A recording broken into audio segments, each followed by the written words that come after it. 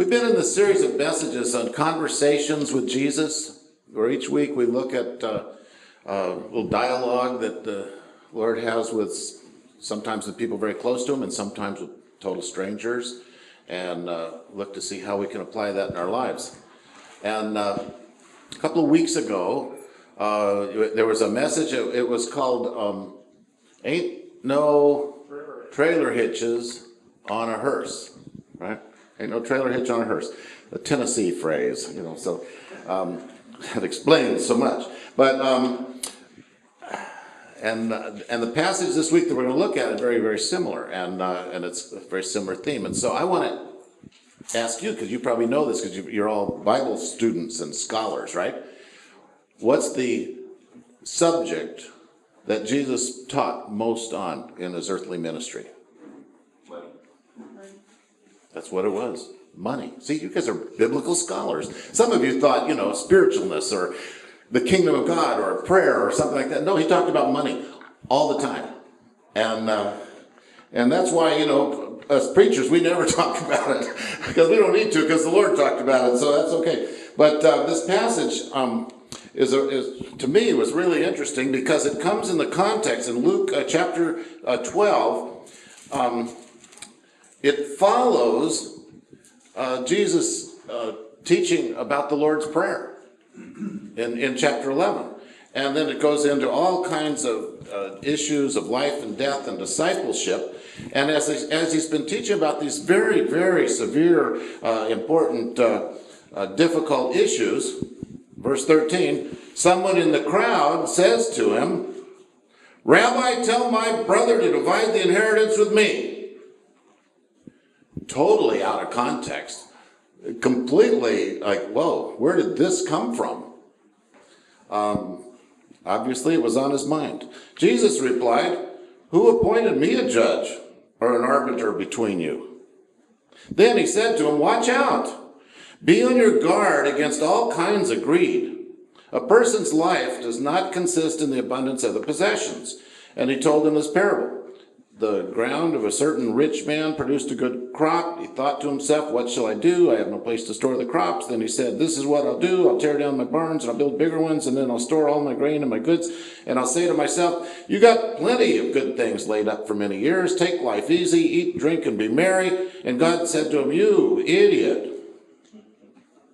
That's the Greek. This very night, tonight, your life is demanded from you. Then who will get what you prepared for yourself?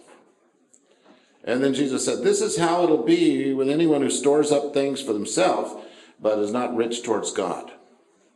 And then Jesus told his disciples, "Therefore, do not worry about your life, what you'll eat, or about your body, or what you'll wear. Life is more than food, and the body's more than clothes." So Lord, teach us. Teach us what life's all about, and how we might live freely as we follow you. That's our need today. In Jesus' name, amen. Okay, what do we do with this? Well, there's a lot of issues that come up in this. And I'm going to share some personal things today, so if you don't like that, it's too bad. This is an issue that I have wrestled with my whole life. And that is, have you ever watched that show Hoarders on TV? You ever watch that? That scares me. Eileen watches that too much. That really scares me. Okay, so on one hand, say, picture like a graph here. On one end of the graph, you have hoarders, right? And you can see them on TV or look around at yourself. But and then over here you have squanderers, right about here. Okay, and they're very different, but both of them are missing the point about what God would have happen in our lives. One of them is so afraid of loss, or they think that their possessions are definitions of their life, and they can't let go of anything, and everything loses perspective and value, and it's all necessary. Whether it's a piece of paper or whether it's a diamond ring, it's the same.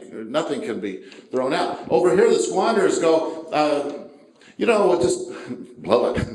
Just get rid of it. Use it. Do something fun, And I admit that in my life, at different times, I've probably been in both camps. Maybe not simultaneously. Sometimes I flip back and forth. But if you were to do your evaluation on this graph here, between hoarding and squandering, where would you put yourself? Is that too difficult to think of? Or maybe you should just pick a person near you and say, where would you put them? Is that easier? Yeah. You can't put yourself in the middle. That's cheating. Oh, I'm right in the middle. No, you're not. So we have that. Now, what's the alternative from hoarding and squandering? Do we just have to go back and forth between them? No. And that's what Jesus spent most of his ministry talking about. With the disciples, with the crowds, with strangers, he talked about being stewards of God's gifts and what he's done in our life, in our world, and all of these things. And he talks about that we're stewards of it. We're not possessors and hoarders who are defined by our stuff, and we're not squanderers who are just flagrantly going out and without thought and without purpose, just blowing it. We're stewards, and we don't understand quite what that means in practical ways. But we have issues that surface and can keep us from experiencing the life that Christ came to give us and that he wants to give to us.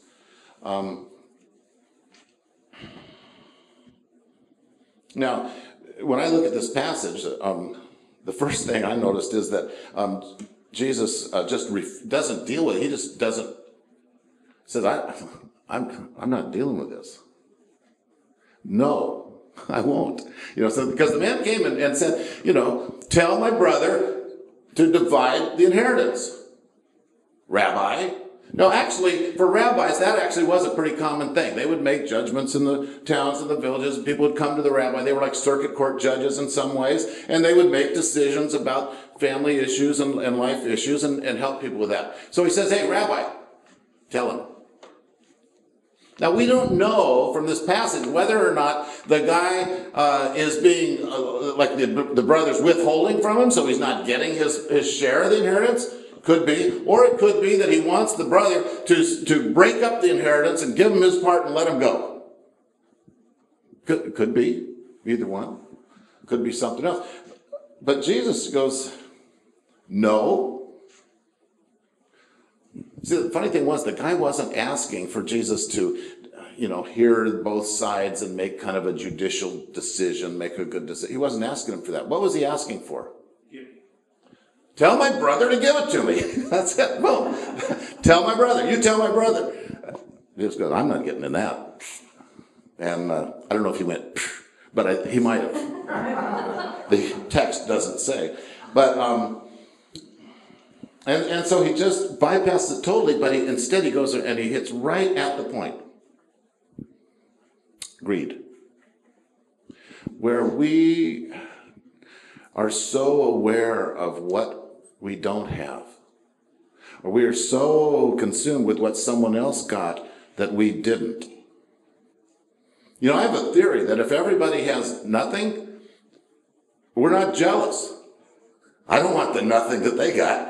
It's only when somebody gets something that then we go, well, wait a minute, hold on there.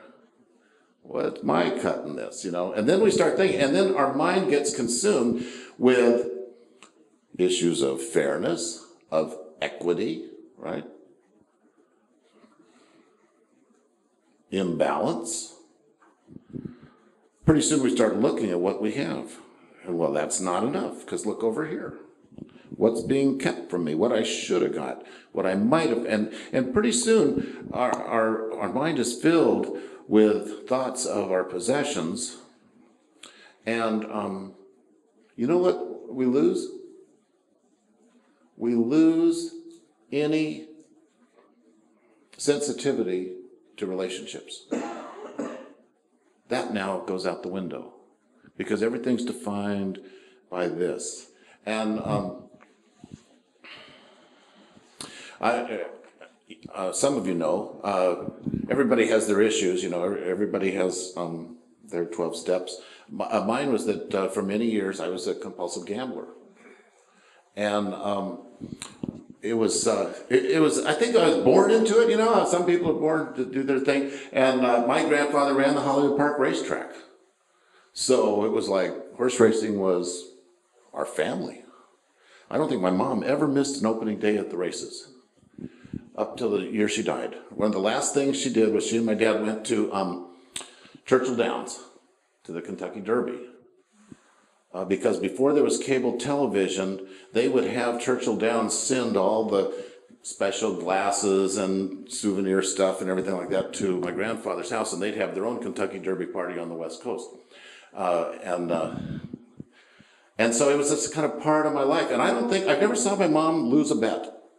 In fact, they even framed her winning ticket on her last Kentucky Derby, And so, but she didn't care anything about it. It was just something she did. I, on the other hand, have this interesting thing going on in my brain where I have a combination of greed and magic thinking. Right there. Greed and magic thinking. Now, you all know what greed is, okay? At least I'll talk to this. So you all know what greed is. Oh, now, the magic thinking people, they're a little nervous about what that is where you think you can actually control the world with your mind. And if you're a gambler, that's really dangerous. Because you know what? They call it gambling for a reason. You can't control the world with your mind. And so I would, I lost days, and all those things. And so I had to go on the wagon and, confess it and deal with it. And we have very strict limitations in our home now about what I can and can't do, and I have to watch that. And I realized I wasn't really being a hoarder. I didn't think I was being a squanderer. I thought that I was being a good steward with my gambling. But I was really feeding an addiction. And it wasn't kingdom living. It wasn't what God wanted for me.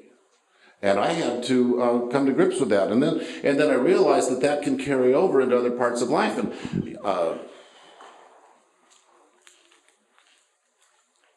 it can carry over to ministry. It can carry over into all kinds of things where you think you can actually control things. And you can do what no one else can do. And so God's had to work on me, kind of reshaping the Rev here and doing some carving on me and showing me where limits are and showing me what he wants to do that's different from what I want to do or could do, and to help me live beyond myself. Because left to myself, it probably wouldn't be all that healthy. Now, something happens when we start talking about money and things like that. And I don't know why that is, because, all my life I've worked with sincere people who want to follow Jesus and want to live a Christian life, and they want the Lord to be in the center of their life. But when it comes to the money issue and stewardship, they really kind of block. And I was reading, Bill Hybels had a book, Christians in the Marketplace, and this is his observation. Most Christians earnestly pray to God to guide them into the career that will best suit their talents and bring them pleasure and satisfaction. Then they pray for the strength to pursue that career and diligence, for the perseverance to continue in spite of difficulties and setbacks. Then they pray for the wisdom and the skill that will lead to advancement. However, when God graciously answers their prayers and blesses their efforts so that they're rewarded with financial gain, they all too often pocket the paycheck and say, "It's mine, all mine. I work for it. I sacrifice for it. I claim it, and I will enjoy it any way I want. It's mine." The Bible teaches us from cover to cover that obedience to Christ involves yielding to Him the totality of our lives It demands that we say, here I am, here's my life, here's my sins, here's my assets, my liabilities, my strengths, my weaknesses. They're yours. Take all that I am and all that I have and mold it into conformity with your will. And most believers are willing to surrender to God their broken relationships, their frustrated ambitions, and a host of other sin-related problems that make all too obvious their need for God's forgiveness and his power. But few believers are really willing to surrender to him their possessions and their personal finances. They cling to these as their right, their security, and their reward. Is he correct in that observation? Is he seeing that right? We pray for God to bless our work and our life and heal our thing, but this one thing we say, Lord, keep your hands off that. That's mine. Now, I look at this passage, and it's interesting because there's a Greek word that actually is very similar to the French word, by the way. So you do linguistics here. The word for mine is mon, like you would M-O-N, like mon ami, something like that. And through this passage, that word is used over and over and over and over again. He told them a parable. The man thought to himself, what shall I do? I have no place to store my crops. Then he said, this is what I'll do. I will tear down my barns and build bigger ones, and there I will store all my grain and my goods. And I'll say to myself, self, you got plenty of good things. Take life easy. And then God said to him, you fool, this night your life will be demanded from you. We're taking your life back. Do you see this, the rhythm of that? It's mine, it's mine, it's mine, and I'll do what I do, and this is what I do, and everything. And then God says, actually, your life's not yours. Your life is not yours. And what are you going to do with all that stuff anyway? Now, how do we live? How do we live so that we're not defined, limited, held back, controlled by our possessions? How can we learn to be seeing, not just, I grew up, we're supposed to tithe 10% of everything you have. Jesus said, yes, do that and more, everything. And I thought, well, then that's good, because then 90% I'm keeping for myself. So get off my back, Lord, because, I gave you that 10%. So now I'm all right. And then I did, I've had to come to grips with, well, what if we said, no, actually everything is yours, Lord? How do we steward everything you have? And there's no more mine. That's a tough one for me to deal with, okay? I don't know about you guys, but for me, that's a tough one. I kind of like that mine thing as a controlling kind of person. And I think there's a fear that we won't have enough, so we have to control this, because what if we get to a place where we won't have enough? Or there won't be there for us. And the other part of it is, well, I want to use it really well and really perfectly, so I'm not going to do anything with it till the right thing comes. And so we're stuck in both places. Now,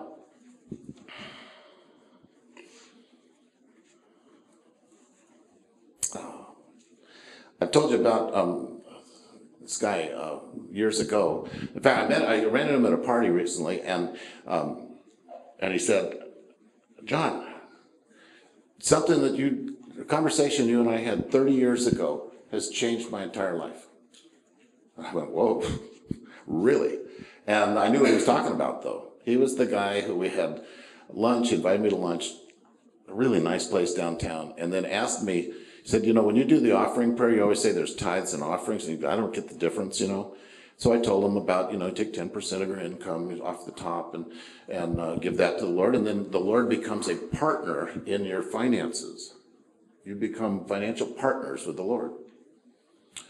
And he went, wow, I never thought of that. I thought God just wanted my spiritual life. I didn't know he cared about this other side. I said, well, He goes, was that pre-tax or after tax? I went, it doesn't say, so whatever. And he said, okay, I'm going to do. Then he went, you think I should talk to my wife? Should I tell her? Oh, yeah, probably that's a good idea. And then he went, it's kind of scary because it's a lot. I go, it's only 10%. He went, yeah, 10% of yours is one thing, 10% of mine's different.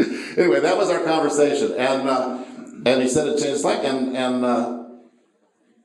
I know that's true because over the years I've heard about how he has funded ministries, urban ministries, young life ministries, international ministries, churches, many, many churches in this town. And his jobs keep changing, but he just seems to keep prospering, and he just is doing that. And a couple of years ago, he finally just set up a big family foundation to just keep giving as many ways as he can. And I thought, man, 30 years ago, really changed his life, and yet it didn't change mine. See? It was only recently that I went, what would happen if I actually did what I say I believe? Wouldn't that be weird for the preacher to actually do what they say they believe or what they're telling you to do? Now, we've always done the tithing because Eileen's kind of legalistic, and she handles the money. So that's always been not an issue for me. But then it was like God started working on me. What does it mean when we say our whole life's in God's hands and let him deal with it? Take him at his word. And that came up about a year ago or so. About the time when I realized that the church couldn't afford me and paying my salary. So I came up with a plan. Now, this is a Westfall plan, okay? This was my plan I was going to, present. What we'll do is I won't take the salary now, but we'll just build a debt month by month of my unpaid salary over a couple of years. And then when I retire, that'll be a great retirement account, and the church can pay me back in perpetuity. Wasn't that that's a pretty good thing, right? Church doesn't have to pay, don't pay now, pay later, and then I'll have the security down the road. I love this idea. And then I shared it with Eileen, and she didn't love it. She said, why would you saddle the church with debt? Well, it's not debt, it's just, what they owe me. Why would you do that? Well, I don't know why, okay? Okay, listen. No. And then as God kept working on me, and he finally went, why don't you just give back your salary to the church? And then they're not out anything. And I went, well, that's stupid. That's a dumb idea. And I shared it with Eileen, and I was happy to hear her say, well, what if we can't make it? What if we can't live like that? I went, I don't know. That's God's problem, But I thought, she's probably right, too. And so, anyway, we stopped that back last fall. And no kidding now, I'm looking at it after about a year or so. Every single month, God still provided. It's the weirdest thing.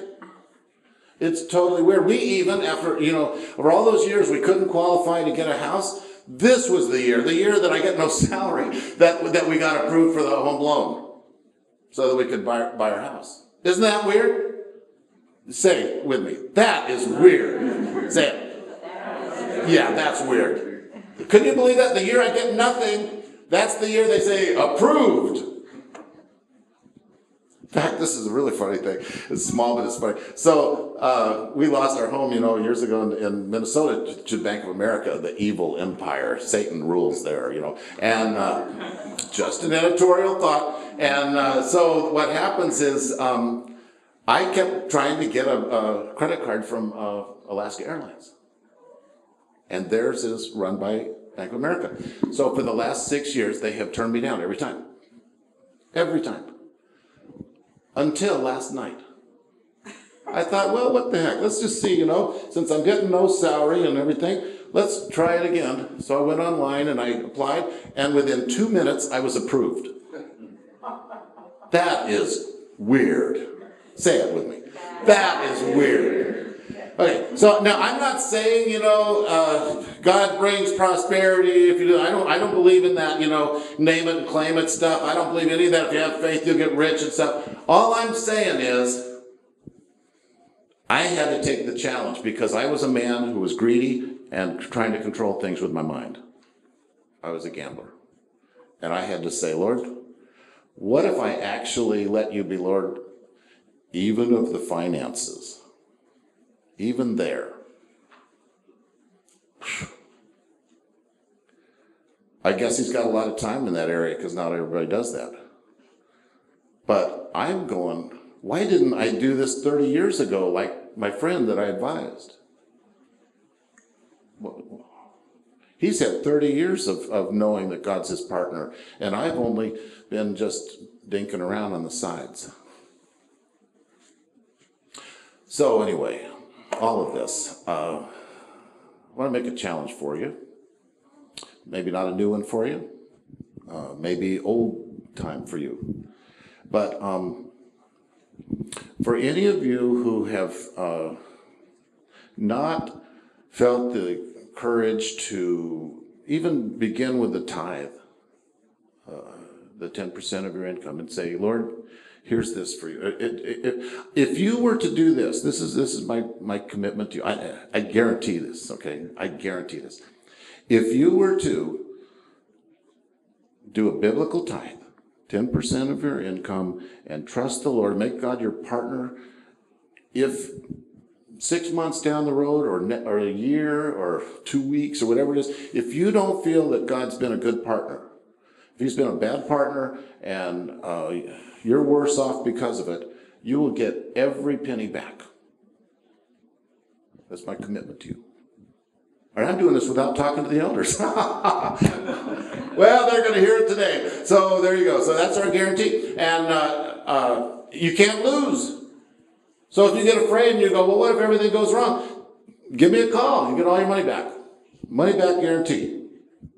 Just because I believe so much that if we take God at his word, he will be there for us and with us as he said he would. The difficulty is we don't take him at his word. Particularly in this area. So, I guarantee it. I am absolutely guaranteeing that if you were to take this challenge, you'll get a money-back guarantee if God doesn't honor his part of it. That's how serious I am about believing in God's partnership, particularly in our finances. Okay? Now I'm probably going to have to deal with leadership issues on this, but, there you go. I'm the one with the microphone, so there you go. So, all right. That's the challenge. Once again, this is what Jesus is telling us. So, Lord Jesus, have your way in us. Have your way in every one of us. Have your way in every part of us. Lord, we would not hold back, and we ask that you would not hold back. And that you would show us that you never leave us, you never forsake us, you don't abandon us, and you're with us always, even in our finances. And we'll give you the glory. Amen.